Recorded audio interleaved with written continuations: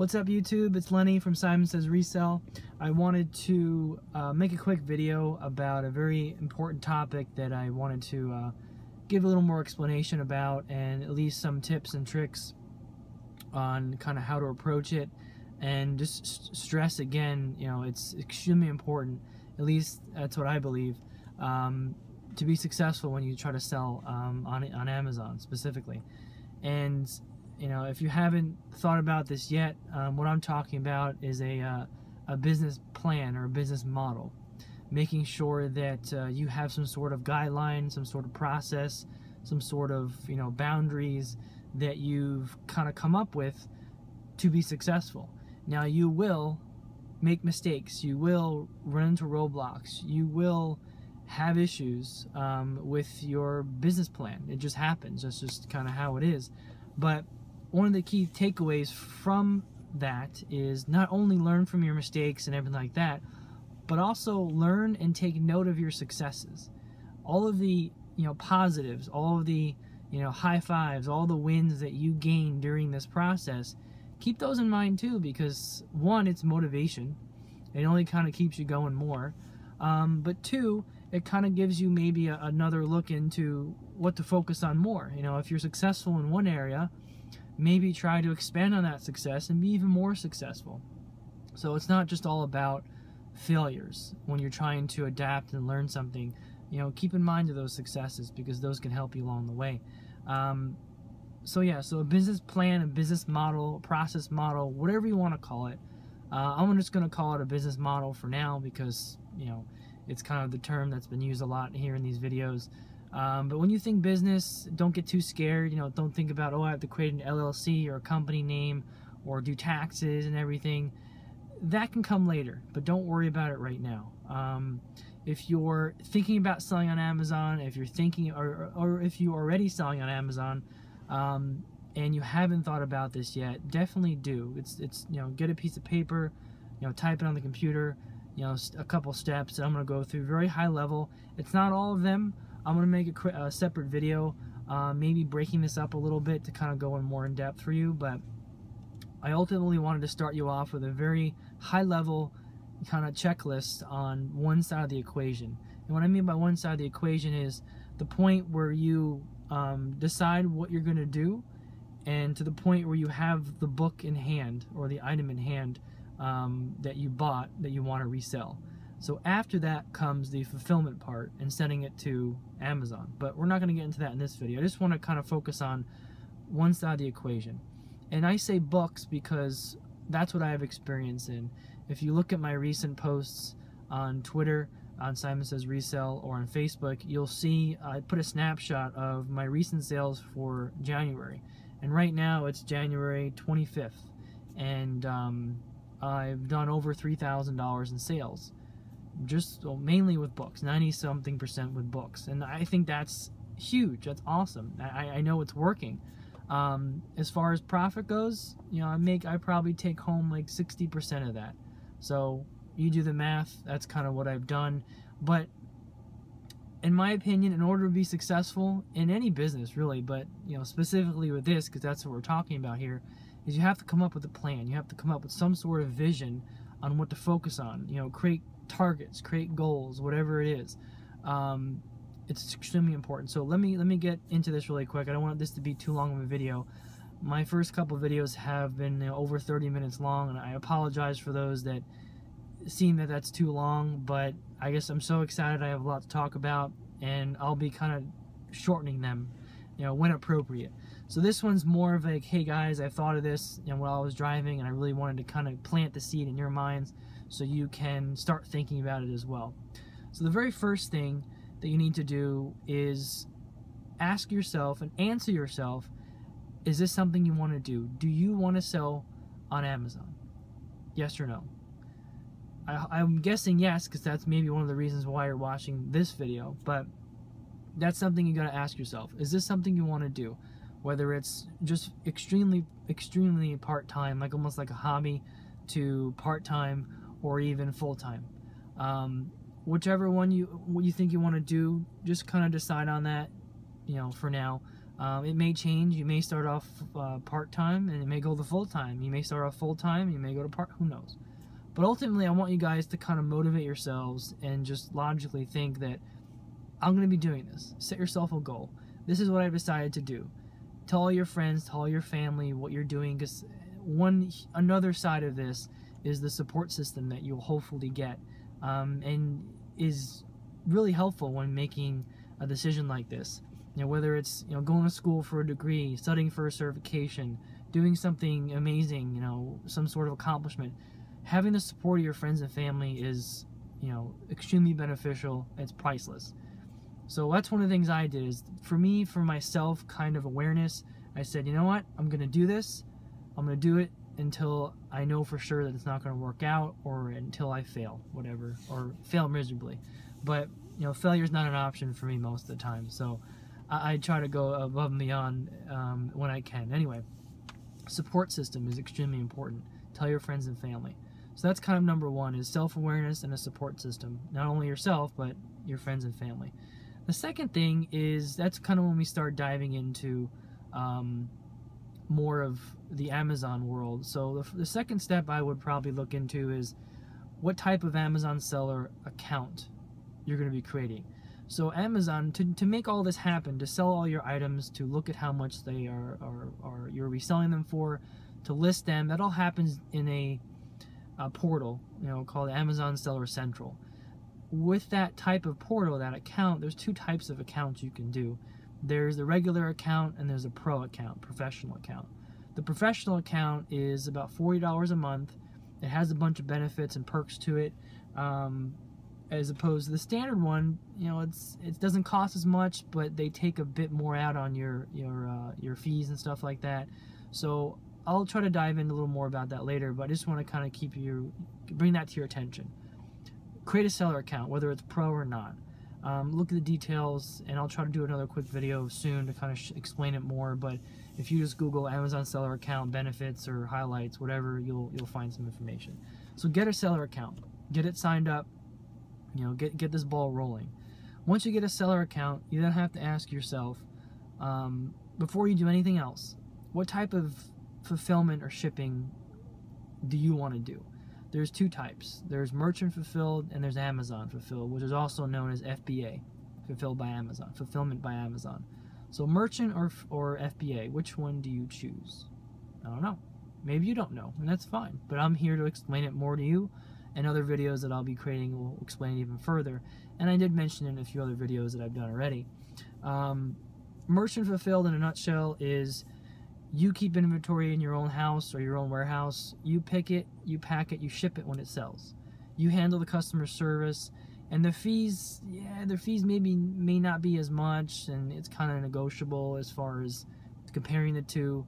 I have my own opinion, other people's have their own, but that's kind of mainly merchant. Merchant is you're the merchant, you handle everything, basically. Yeah, so that could work for some people, and some people it might not. I started off as a merchant because that was the, you know, least expensive, you know, minimal risk way of trying this whole Amazon selling thing with books mainly out. So if you want to follow the same steps I did, I'll be more than happy to guide you. If you don't, I'll be more than happy to guide you, to kind of give you other suggestions, because I've read a lot, researched a lot, so I have some ideas myself.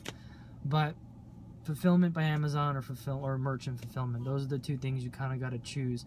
You can do one or the other, or both actually at the same time, but I would kind of make it as simple as possible, and at least amount of expenses in the beginning is go for one. Maybe merchant, maybe an FBA, whatever. So you choose a fulfillment type. Okay, so you thought to yourself, I'm going to do this. You signed up a seller account. You decided what merchant or what fulfillment method you're going to choose. Okay, what are you going to resell? What do you want to put on Amazon to resell and make money off of? Tons of categories on Amazon to choose from. Which one do you want to choose? It really depends on kind of location, where you live, what your interests are, what you're familiar with, some of your experiences with some of those categories. I chose books, and most people choose books, and I highly recommend starting off with books because they are low risk, you know, very few returns. pretty decent profit margins for the most part, and they're easy to ship. So that's kind of a no-brainer. Why wouldn't you do that? So my suggestion is, if you're wondering what to resell, start with books. Now, it may depend on where you live. You may live in a place that doesn't have access to many books, and that could be a problem. So maybe you shift to another category. But that's kind of my approach here to kind of help you out as best I can. Okay, so now you decided books. What books are you going to resell? What books are you going to search for and resell? Let's start with the very top, nonfiction or fiction. You can ultimately do both. Based on my experience and based on other people's videos and watching them, nonfiction does better, meaning there's more profit to be made. There's more of an opportunity there, ultimately. Because with fiction books, you can kind of consider them mass market. You know, like the Twilights and the Harry Potters and the romance novels. You kind of want to stay away from those unless you get them dirt cheap, but even then, people are selling them for a penny plus shipping, and I'll get into that in another video, how they're able to sell them that low or that cheap. So what type of books ultimately you want to choose? I would start with nonfiction. Textbooks are huge. They can have some potentially large profit margins. Cookbooks are pretty good, but you know, anything really, self-help books, how-to books, career books, business books, financial books, stock market stuff, how to handle your teenager, like stuff like that. Those are great books. Some do better than others, and you know, from experience, you just kind of learn that, and I will go through that myself in another video. So you chose books, you chose nonfiction to focus on mainly. Now, if you come across a deal where you can get your hands on some really cheap fiction books, go for it. What have you got to lose? Some money, but hey, a couple books and that haul of books that you get cheap may pay for the whole thing, and you may even be able to make money on it. For example, I went to a book sale the other day, and I have a little snapshot of my haul after the fact in one of my other videos. I got 450 books for $60. So that was pretty good. Would I ultimately go for nonfiction books? And those are nonfiction books, by the way. Would I go for them ultimately? No, I wouldn't. But I got a really good deal on it, and I was like, what the hell? 60 bucks, 450 books, about 13 cents a book or so. You know, I can sell a couple books and I kind of make up the money, so I'm not too worried about that. So if you come across an opportunity like that, go for it. If not, focus on the nonfiction. All right, so you've decided nonfiction mainly. Where do you go? Where do you go to get these books? Do you go to a friend's house? Do you go to Target? Where do you go? Many people have their own favorites. My favorite is Goodwill. I live around 12 different Goodwills. The closest one's about 2 miles away. They at least have 400 books at any given time. Yeah, at least 400 books at any given time, and it's a pretty good opportunity for me. The next one from there would be Salvation Army. There's only a few of them around me. The books are okay. They don't have as many, but they do have like half-off days and stuff. So it really depends on location. So if you live somewhere where there's more Salvation Armies than Goodwills, then maybe Salvation Armies are your number one. I try to mix and match the best I can. So other than that, you know, you have garage sales, thrift stores, things like that. So those can be other opportunities for you as well. So let's say you pick Goodwill, just in this little flow we're going through right now. Okay, so we're going to look for nonfiction books at Goodwill. Once you get there, what do? You're standing in front of a bookshelf full of 500 books. What do you do? How do you know which books to pick? Well, the cheapest thing to do is, if you have a smartphone like an iPhone or Android, you download the Amazon Seller Central app, which is free. I think with the Pro account, it may be free with the other one, but don't quote me there. You may have to. I'll double check on that as well. You download the app. It syncs up to your. You know, it's an app that uses your camera. You flip the book around to the barcode in the back. You scan it with the app.